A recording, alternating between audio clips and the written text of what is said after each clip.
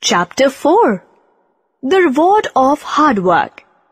In a village, there lived two farmers named Ramu and Shamu. Their main source of income was farming. They grew paddy in their fields. They used to store rice required for the whole year and sold the rest in the market.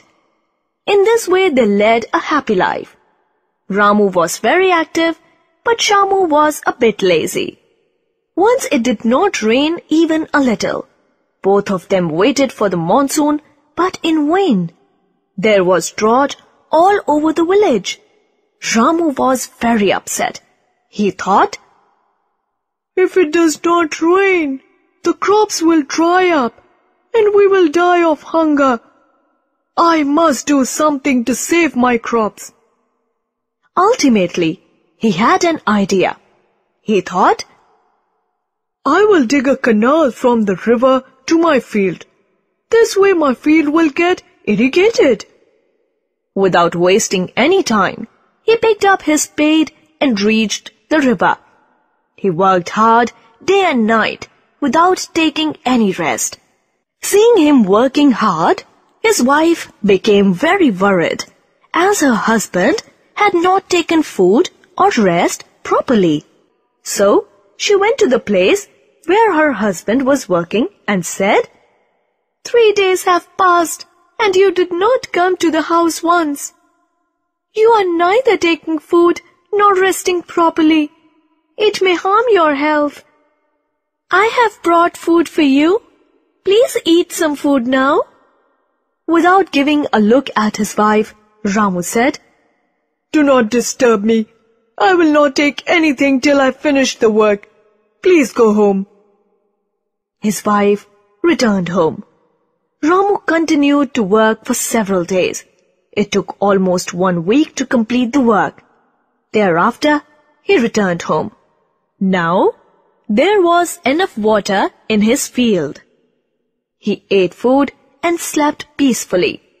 When Shamu came to know that Ramu had irrigated his field, he also decided to dig a canal and went to the river with his spade. He had hardly dug up the canal for a short while when his daughter brought lunch for him. He took his lunch and slept. When he woke up, it was evening. He went back home thinking that he would come for his work early in the morning. When he got ready to go to the canal the next day, his wife said, "Why are you going so early? I will prepare breakfast for you. First, take your breakfast and then go for the work." Shamu stayed back for the breakfast.